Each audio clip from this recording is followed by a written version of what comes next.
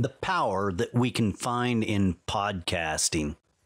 It can change hearts. It can change minds. It can change the world. Stories change lives. And it takes you to help get out there and tell your story so you can impact, make a difference. Our guest today does just that.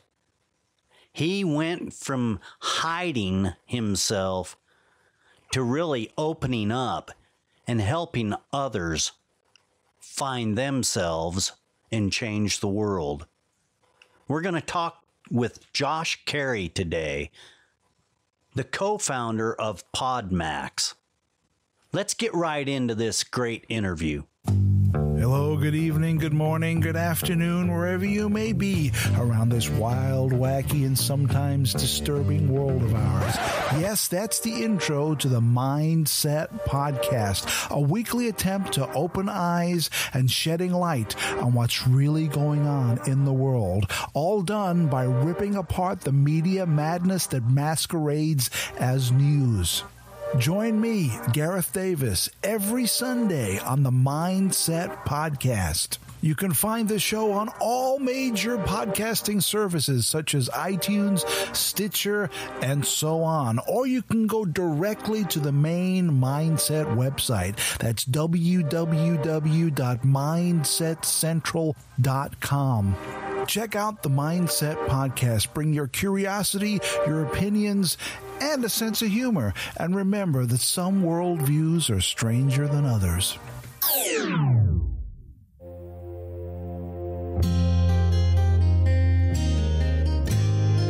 To overcome, you must educate. Educate not only yourself, but educate anyone seeking to learn. We are all dead America. We can all learn something. To learn, we must challenge what we already understand. The way we do that is through conversation. Sometimes we have conversations with others. However, some of the best conversations happen with ourselves. Reach out and challenge yourself. Let's dive in and learn something right now. Today we have Josh Cary with us. He is the host of The Hidden Entrepreneur. Josh, could you please introduce yourself, tell people who you are, what you do, and how you got to where you are today, please? I absolutely will. Thanks, by the way, Ed, for inviting me on Dead America. I'm already a fan. I love it all. So long story short, today I am, like you said, I'm the hidden entrepreneur. And that's because I spent 40 years hiding. I showed up in every situation, hiding my true self, my true talent, and everything that I was actually capable of achieving. I did that because I was so fearful of rocking the boat, and I didn't want to come across like I was so capable and powerful, because then what might happen?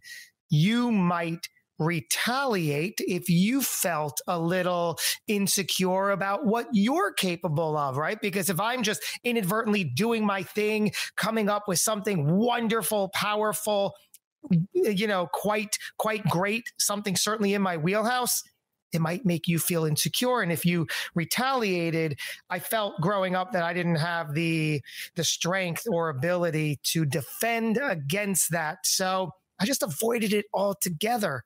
Now, what was so difficult was behind closed doors, what caused so much angst, anger, depression, dare I say jealousy, was because every moment of every day, I knew what I was capable of doing. So that whole disconnect just created this whole miserable person. Now, cut to today, I'm the proud father. I have two adoring children, a 7-year-old daughter, a 5-year-old son, who early on in their young lives, I realized that I see what's happening here. I'm the child in this circle. I'm the one throwing the tantrum. And they're looking at me like, you got to do something about that. And I made that immediate case to do just that. And I knew that I didn't want to continue down that path, because if I did, and they grew up with that kind of father, how is that going to wind up for them, right? We know that outcome. So I said, I got it. In this scenario, no more, no how. I'm going to try to just show up a little bit better each day. And that's what I did a few years ago. I said, no more playing small, no more not doing what I know I'm capable of. I'm going to get out there. I'm going to find the people that get this and appreciate this, and I appreciate them, and attract a different kind of person into my world. I created a podcast because I said, you know what? I want to document all of this stuff, see where it goes. And dare I say, I might be good at a podcast. I've never done one before, but I just felt drawn to it. Showed up each and every day, looking for opportunity, looking for what's next, trying to improve my day in and day out. And those habits just started stacking on themselves. And lo and behold, here I am. I'm a show host, over 200 combined episodes with a couple of my shows.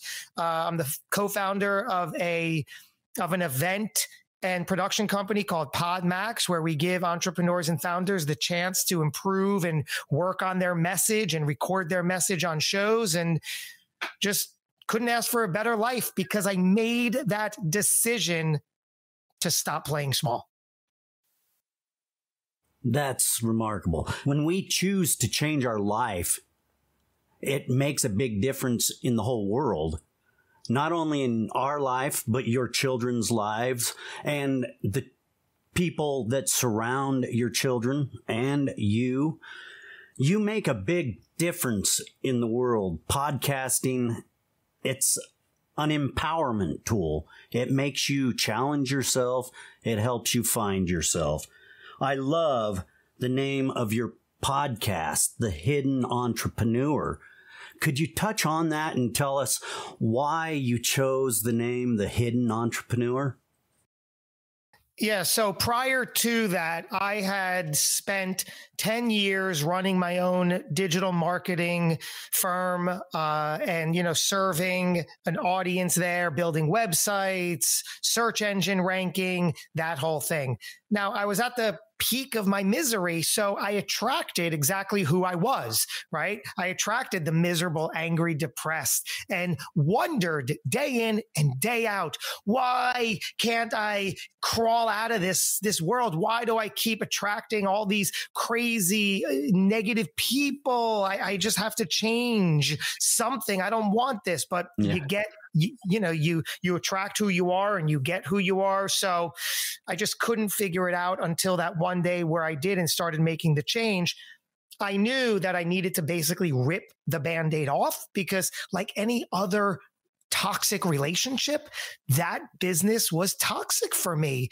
I just wasn't my best. I wasn't attracting myself. I wasn't doing my best. So I made that very, very strong decision to say, I'm out. I'm done. I got to find something else. I didn't know what that next thing was. I had no clue, but I said, it's just like if you're in a bad relationship, right? You're like, I don't know what relationship is next, but I know this one ain't serving me and I got to go. So I went and I gave myself some time, a few months, and just figured out what I wanted to do. And one day that phrase came to me. I said, the hidden entrepreneur. And it just seemed to feel right. It just seemed to work. And having in those few months outlined my story and said, what is my message here? Who am I? What do I want to become? Where do I want to go? What do I want to talk about? The whole hidden concept of, playing small and hiding all of my power, my talent, my ability in exchange for desperately seeking the approval. It never worked. And what's quite miraculous is in that shift, I was scared that I would attract the same, when I'm playing in this negative playground, I feared in the beginning that I wonder if I come out with my strength and my power and just start doing things that is exciting and relevant. I wonder if these people are going to retaliate like I always feared. And I said, you know what? I just got to go for it because it's never going to work any other way. So slowly but surely, when I started putting those actions into play and started showing up and putting myself out there and doing what I knew darn well I've always been capable of doing. And side note, I believe we all have that same knowledge, power, and ability. Sometimes we go through phases where we're like, oh, I don't know what I want, or I don't know what I should do, or I don't know what I could do. I venture to say you do, right? You really somewhere, whether surfaced or slightly deeper in the back of your mind, body, or soul, you know darn well what you want to be doing and are capable of doing. We're just scared out of our minds to do it. So we don't, but you must, because like in my case, not only are the negative people nowhere to be found because I'm not focusing on them, right? I've given up that fear, which means that they're nowhere in my world. What is in my world are a plethora of growing, powerful people that day in and day out, I see surrounding me like a force field. And I use that to my advantage. And I think about who's on my team, who's on my side, who could I call upon if I needed something? And these people in my mind just surround me. And I think nobody's getting through this. This is great. So by doing what you know darn well you're capable of doing, you attract the very people who are that replica, who are that mirror impression that we all are of each other, and who do support it and who do say, wow, man, great job. Look at what you're doing. I love that. I think the same way. And everything works out well. That's a powerful message. I love it, Josh. That ties into with your saying, F that noise. There's a 5-step process you talk about. Yes. Lay into us on that. Let's get the lowdown on the 5-step process of F that noise. I sure will. So early on, when I started seeing some positive results from the actions I was taking, which is basically just methodically, slowly but surely, one at a time, choosing to replace some of the negative habits, patterns, and beliefs with slightly better ones. Sometimes it was obvious, right? I'm like, well, I should probably stop doing that every single night. Or I bet you there's a better way to go about this in the afternoon, because that ain't helping any of us. So some of things are easy to replace. Others, you have to be a little more deliberate and conscious, or maybe it's not the right time. But once you start implementing better habits over time, I went back in my mind and I said, how did I get from there to here? With certainly acknowledging that it's all a process and I have so far to continue to go. It never really ends with the growth that's possible and the achievement that is right there for all of us. So I said, what have I been doing? And I sort of mapped out what made it work. And I realized that it came to be something I labeled F that noise. Like you said, yes, F that noise, all that noise in your head that are all your own negative beliefs, but also it's a 5-step process. It's a NOISE, and I'll certainly break each one down for you. So you could do the same exercise for yourself and see some growth and progress. It all begins with emotion. We go throughout our day and we are methodically and often habitually hit with emotion that something on the outside enters our awareness and we are, what we say is triggered, right? And we get angry, we get flustered, we get annoyed, we get upset, we get jealous, all these ugly emotions that don't really do us any good. But our bodies, scientifically proven, create these things in our body that become habitual. And then we start craving these emotions. How often in my years past would I put my children to bed and get that routine going?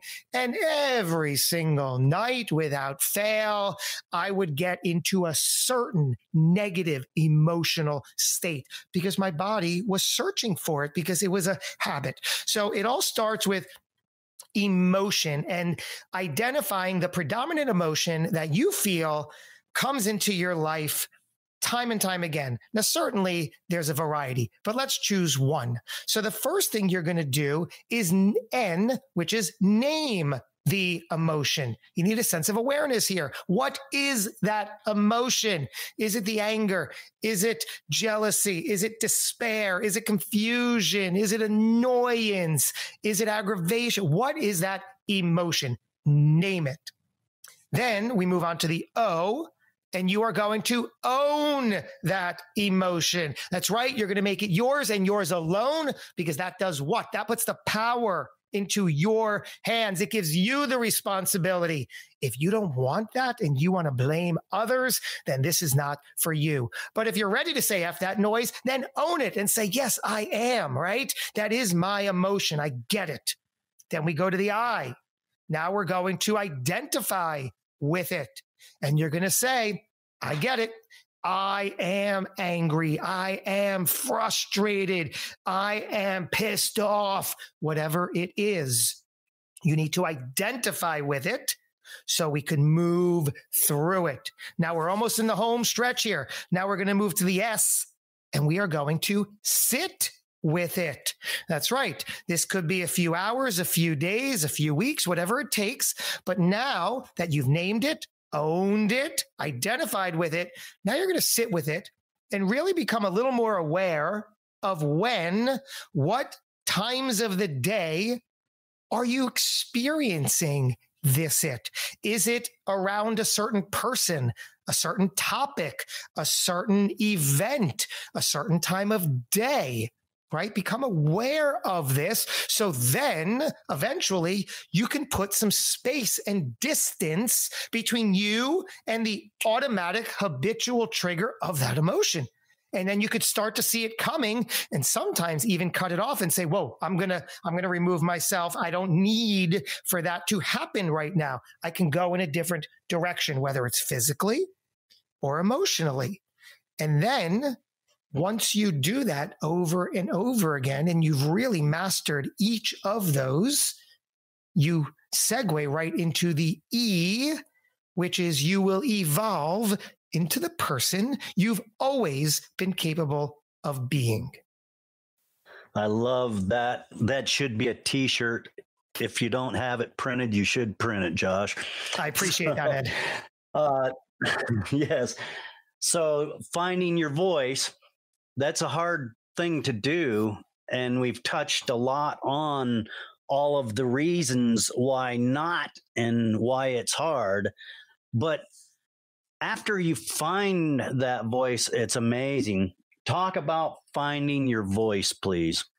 You just said the key word. You said it's hard. Sure, one could label it hard, but really what in this world might not take, and I'll use a different word, take a little bit of effort, right? First, you have to want it and not just, yeah, I want that. No, you have to want it and really understand that you want it and what you want and why you want it. If you're, we've heard it before, if your why isn't strong enough, it's never going to work. For me, two things. My children, after 40 plus years, became my strong enough why. And I'm not unique in that way. A lot of us have that as our why, but I see that day in and day out. And I say, you know what? I don't want to project 20 years down the road in that miserable path. And then I'd see them the same way, be sitting in an empty nest on my rocking chair, seeing them seeking approval. Didn't sit well with me in real time. So I said, now there's something I can do. If I didn't make the change, there wouldn't be any change I could do. I would just have to watch it. And I didn't feel comfortable with that. The other thing is I work out and exercise 3 to 4 times a week because my why is strong enough. I quite bluntly, I don't want to die sooner than I have to and not be there for my children. So I've said, well, I'm going to guess exercising is going to enhance my life as much as I can and live a healthier lifestyle. So it's a no-brainer for me because I have found the why. I just want to live longer for my kids, right? That's a very generally stated why, but it works for me. All this to say, how do you find your voice? You put it out there.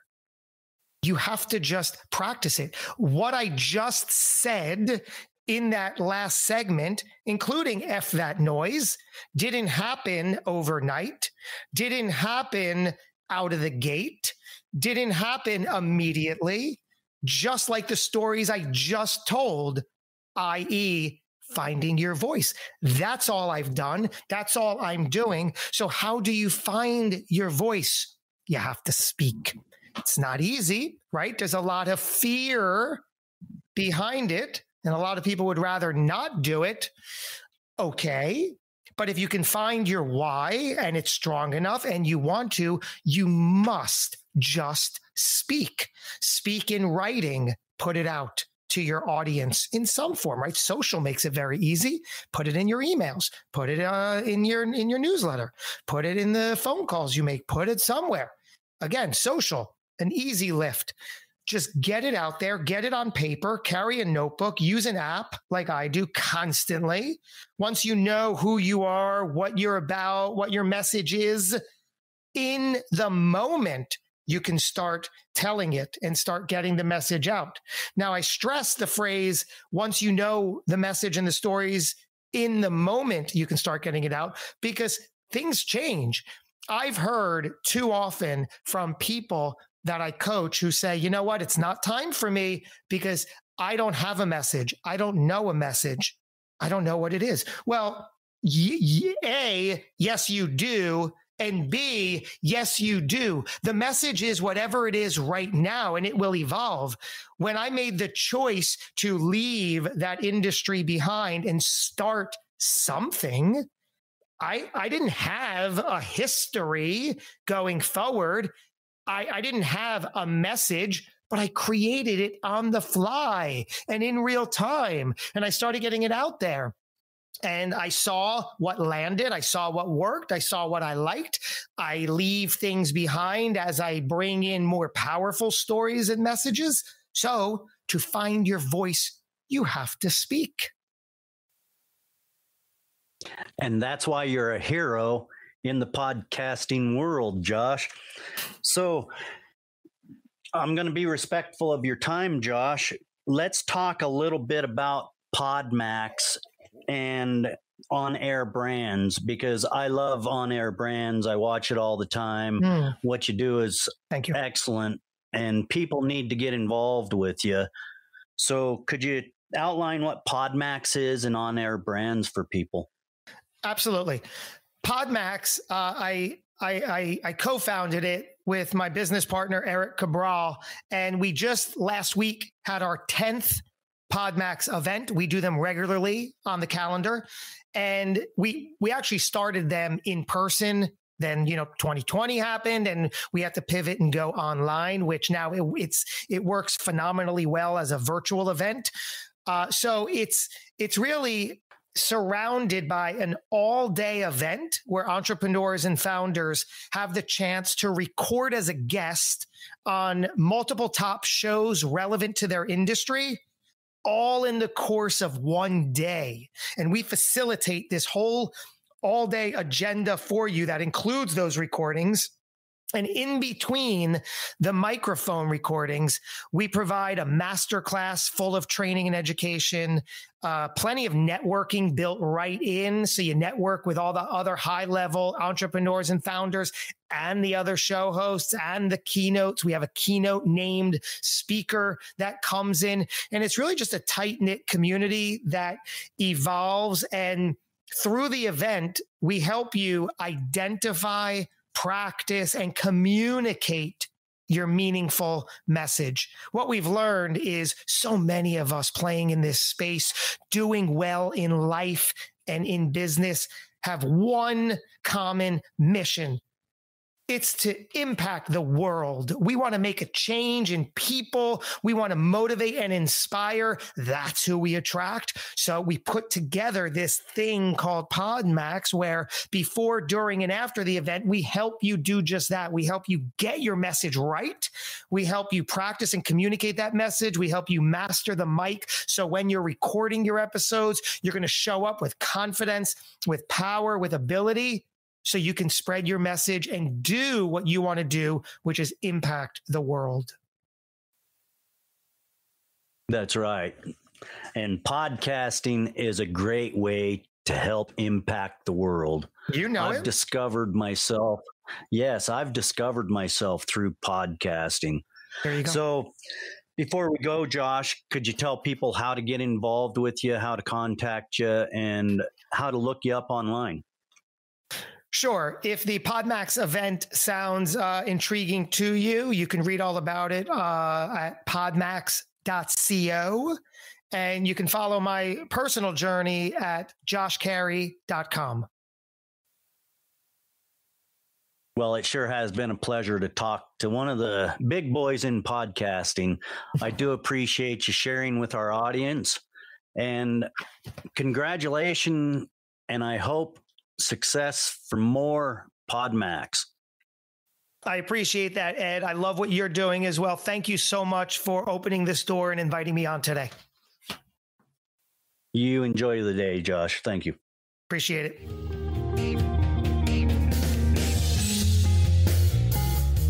Thank you for joining us today. If you found this podcast enlightening, entertaining, educational in any way, please share, like, subscribe, and join us right back here next week for another great episode of Dead America Podcast. I'm Ed Waters, your host. Enjoy your afternoon, wherever you may be.